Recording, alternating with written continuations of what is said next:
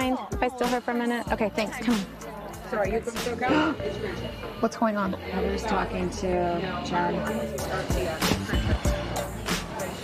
I feel like I don't even know where to start. I reached out because everything that she throws at me supposedly. What's everything? Just all Ryan's past. I'll tell you what hurts me is when you texted me, you threatened me. How did I threaten you? You were threatening my What saying, do you think it feels like, Heather? You're assuming that all the information is coming from me. Are you kidding me? I mean, who's not honest here? Heather Amin said that he sent her a dick pic. He pointed at me and said, I'm gonna her.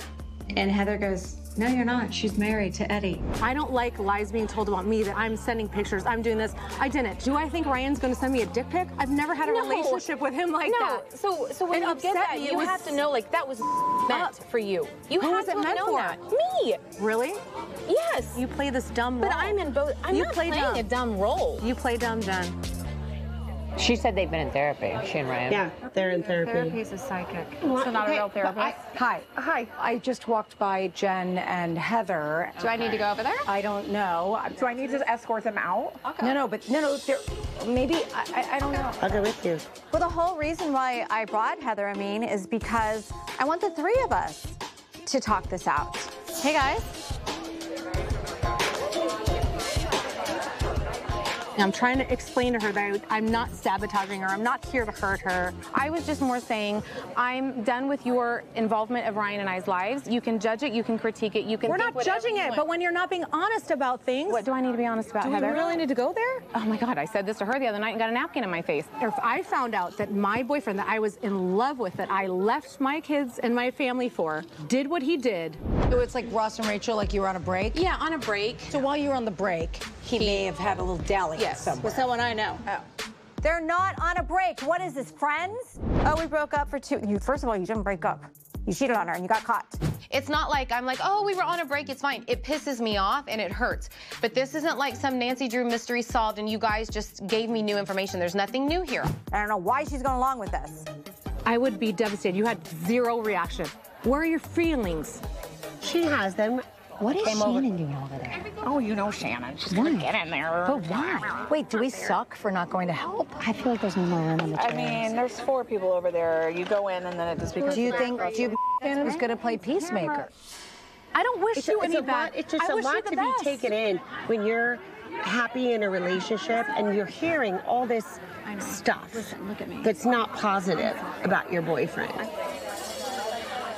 By no means ever was I hitting on your boyfriend. I was making a point that you and I would joke, and I didn't understand the uncomfortableness you were expressing to people that you felt.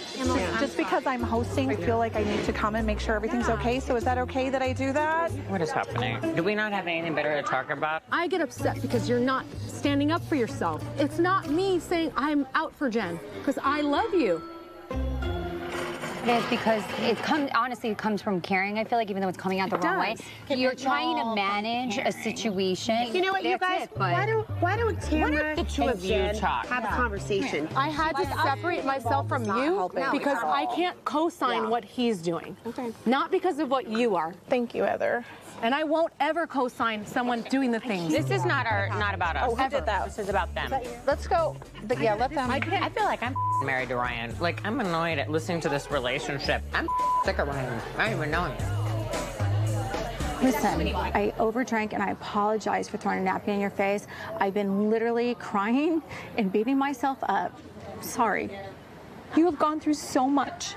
And I just want you to be honest and I want you to be strong, and that's it. I don't want you to be like, yeah, we're on a break, no big deal. We didn't know where it was going to end up. And in my mind, taking that time wasn't taking time with other people. Because I didn't do anything. And so for this to keep coming at me is a lot. I've been trying to move forward, and I keep having to go back to it, and I don't want to go back to it. I just want to make this better. This cycle keeps repeating itself, and I will say this, shame on you for hurting me once. Shame on me if I keep letting you do this. I don't know, I'm taking notes.